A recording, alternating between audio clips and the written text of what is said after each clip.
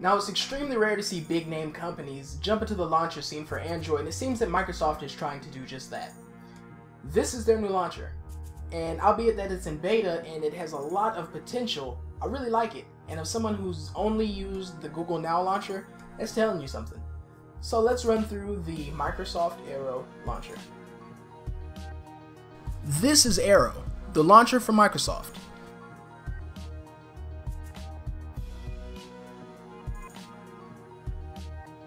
So glory shots aside, this is what we get. And keep in mind that I said that this is a beta, so there are a lot of improvements that can and I'm sure will be made, but I'm excited to see where this goes. The UI is very clean. There are a lot of transparent elements, which sort of remind me of iOS and where I'm sure some of the ideas were borrowed from.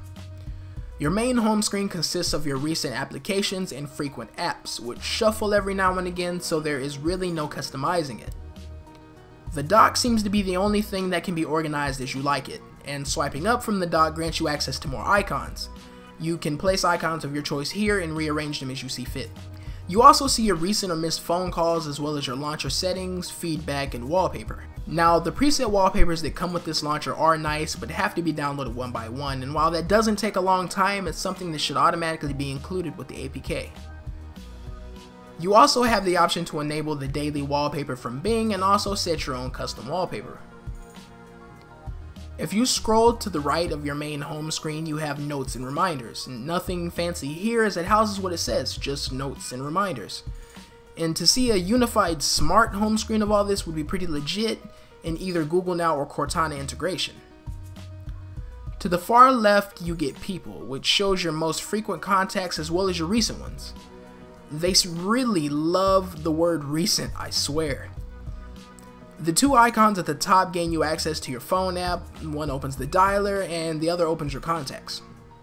Now onto one of my most favorite additions to this launcher, the app drawer.